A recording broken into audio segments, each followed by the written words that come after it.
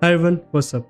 In this video, I'm going to explain to you how you can handle bad or corrupted records if encountered during reading a CSV or a JSON file.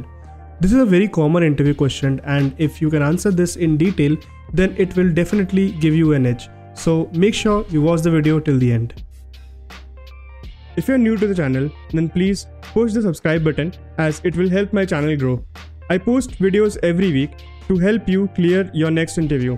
Also, if you found this video useful, then please click the like button and share it with your friends. Now, let's get started with the video.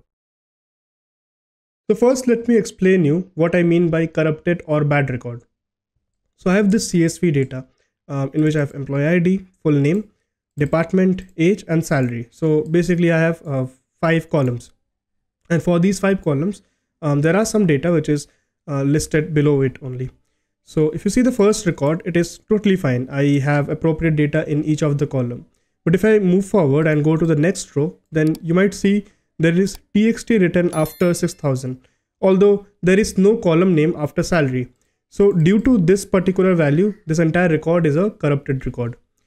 Same goes for line number 8 and same goes for line number 11. So if you see POL and GFG, both are present in a column-less column, you can see that.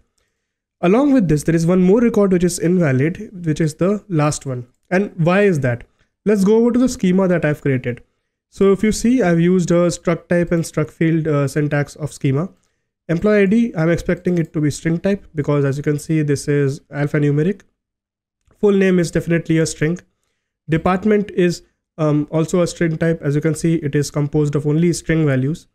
Age is now something that we have to consider in integer type because string of age does not really make a sense. Salary is again an integer type. You can also use as a double or float type. Doesn't really matter in this particular context. So let's come to the age again. So age I'm expecting an integer, but you can see in one of the records, that is the last record, yes is written inside age. So now because I've given age as integer, so what is this yes doing in the in the data? So due to this entire record is a corrupted record. So in this video, I'm going to explain you how you can treat them. Basically, if you want to include them in your final data, if you want to avoid them, if you want to track them, everything we will discuss in detail. So before we move forward, I just wanted to show you. So this is the file that I'm going to use. And if you also want to try this, then the link to this CSV file as well as this notebook is in the description. So feel free to check them out. So in order to understand how to handle corrupted records while reading them from a CSV or JSON file, we have to understand what are the different kinds of read modes. So I will take you through them one by one, starting with permissive mode. So this is the default read mode in Spark, and below are the main use cases. So first use case is handling of corrupted records. When a corrupted record is encountered, then Spark sets these to null. Moreover, if _corrupt_record is mentioned in the schema, then the corrupted records get mapped to this column. So we will go through this point in detail using some example as well. But before that, there is an advantage also of permissive record. So this is permissive mode allows processing without any interruption. Even if there are few corrupted records encountered, it comes in handy when continuous data ingestion takes more priority over data integrity.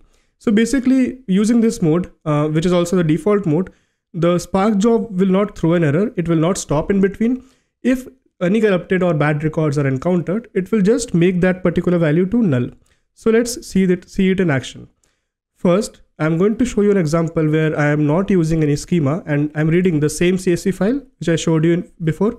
And I'm using the infer schema function here. So as you can see, if I do infer schema true and header equal to true, the first row, it will consider as the column names or the field names. And then rest of the comma separated values are the data. So as you can see, it looks fine.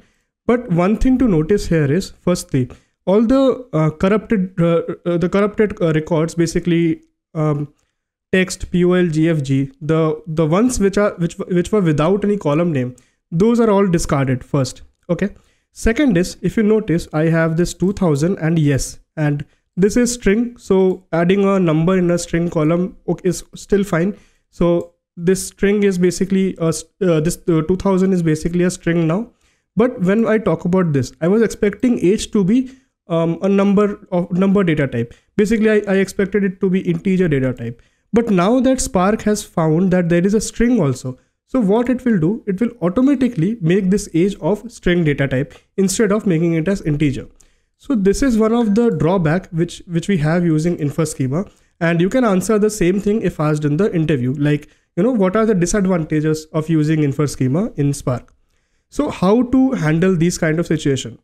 Basically, I wanted this to be an integer, but now I'm getting in string. So we will define a proper schema here. Schema is something that I showed you before. This is the expected schema, and I have employee ID, full name, department, age, salary, and accordingly I have provided the data types. So let's see the schema's usage in action. So I'm reading again the same file. I've used the expected schema inside this, and header is equal to true. So now if you notice, everything is same like before. The corrupted values were also discarded, but unlike before, the age column is now in integer and the string value is automatically made to null. So this is something I wanted to achieve.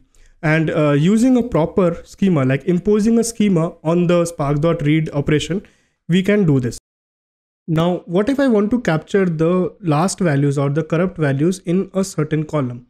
So what I've done is I've created an expected schema CC. So I've only included a new column along with the older ones. I am calling this column as CC, and I'm using a string type data type here. So I'm reading the same file using this expected schema, and let me show you the result. So up till here, it is same like we saw before, but now we have a new column called CC, and it stores all the corrupt values or the last values that were after salary. So you can see POL, GFG. But now what if I want to store just the corrupt record? Basically, if this is a corrupt record, then I want to store the entire record into a certain column. I want to also store this one. I want to also store this one. So how to achieve this? In order to do so, Spark has an option already. If you, first of all, you have to use the mode permissive. Secondly, when you are defining the schema, then in the column name, you have to give _corrupt_record. Spelling should be as it is. So if you give this column name, Spark automatically knows that when it encounters a corrupt record, it will store that entire record in this column, and this column should be of string type. So let me show you the data now. So this is this data frame I'm calling df_perm_cr, and wherever it encountered any corrupt value, so the entire record it is storing in this in a single column, and the column, as we have called it, _corrupt_record. So as expected, it stores all the three values inside this data frame. So now you have a column that is dedicated only for the corrupt records. So this is one way of tracking them. Let's move on to what other read modes we have. So I hope now you understand how the permissive mode works. And if an interviewer asks you that how you can track or capture the corrupt records, you can just give the example of _corrupt_record and mention that when using the mode permissive, we can achieve something like this. Now, there are two more read modes. Let's go into that. So second one is drop malformed. It is not a forgiving as permissive. So how it handles the corrupted record? Spark directly drops the rows that contains corrupted or malformed records, ensuring only clean records remain. So basically, if this is a corrupted record, then Spark will drop this row entirely when using drop malformed. So what is the advantage of using drop malformed? This mode is useful if our aim is to strictly keep the records that align with the schema. So if I only want to, follow the data integrity, only have the clean records, even though I have to drop some of the records which are corrupted, then this is something you have to use. If you aim for a clean data and are okay with potential data loss, then this is the mode to go. Let me show you this with an example. So I'm reading the same corrupt file, and this time I have used the mode drop malformed, and I'm using the schema that I had shown you at the very start of the video. So we have these 5 columns: employee ID, full name, department, age, and salary. So if you see, out of 9, I only have 6 rows now. The reason behind this is all those 3 corrupt records have now been dropped. We only have the good data, or the data which is not invalid, not malformed, or not corrupted. So this is the way we use drop malformed. And if someone asks you in an interview that like when you use drop malformed, or if you want to get rid of the corrupted data while reading, what you have to use, then this is something you have to answer. So I hope you understand this. Let's move on and check out the last read mode. Coming to the last read mode, it's called fail fast. This is the strictest among the three modes. So what happens when it comes to corrupted records? Spark fails the job in this mode and throws an exception when a corrupted record is encountered. So basically, all the records that are corrupted, if anyhow, even if one record is encountered that is corrupted, then Spark will just stop the job execution and throw an error. So what is the advantage then? So this strict approach ensures maximum data quality. This mode is ideal if the data set strictly follows the expected schema without any discrepancy. So sometimes what happens is you have a contract in place with the source team, basically the team from where you are getting the data. Now, in that contract, it might be mentioned that you strictly want no corrupted records. So in that case, if you get even one corrupted records, then failing it makes more sense than using drop malformed or using permissive mode, because it is a breach of contract basically. So this all depends on the type of data you're reading and why are you reading it, and is there a contract in place or not. So let me show you this by an example.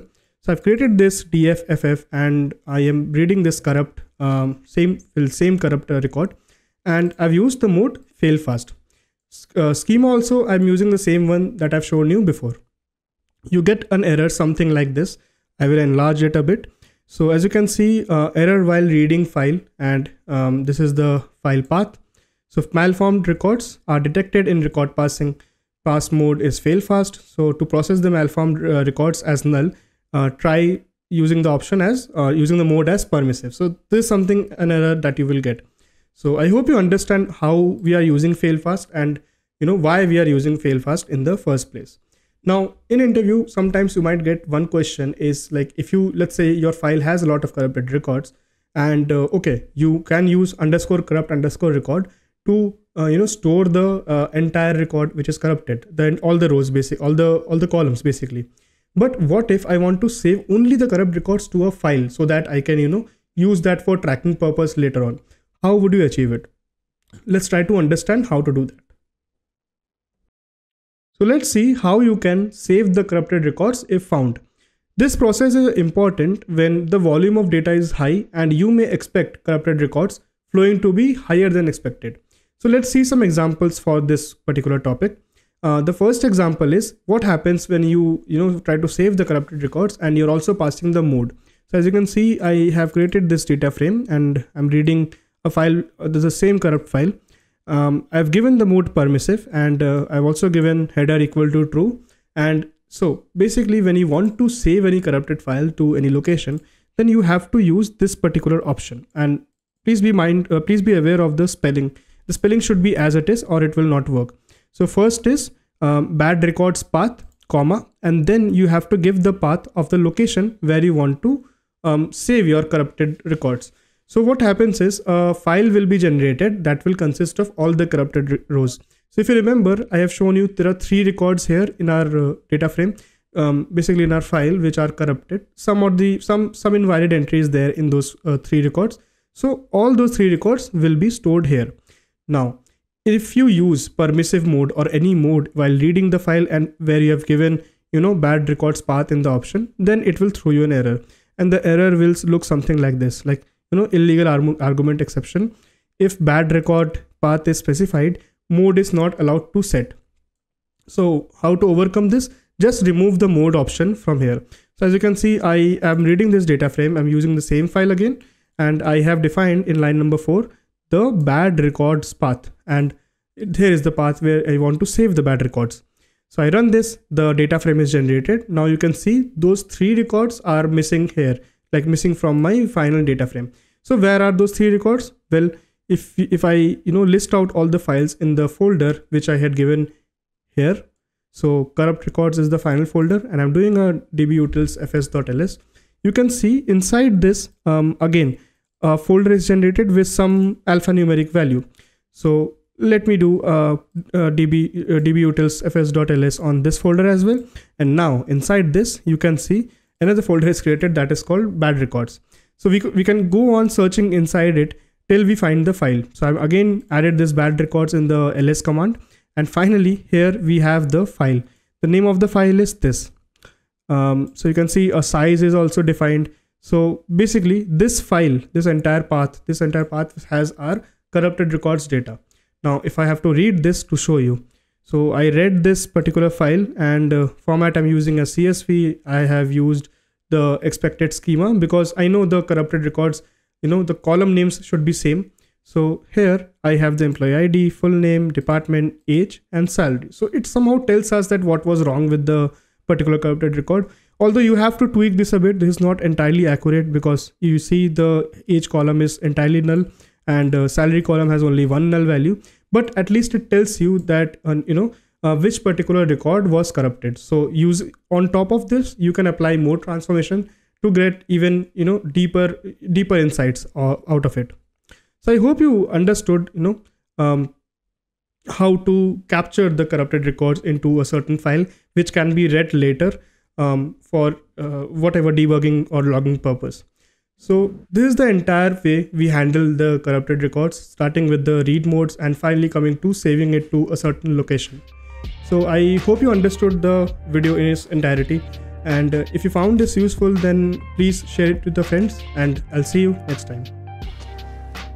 So that's it for this video. If you found it useful, then please share it with your friends and like the video. In the coming few weeks, I have planned many such videos on Pyspark and SQL interview questions. So stay tuned for them, and if you have not subscribed, then please press the subscribe button, and I'll see you next time.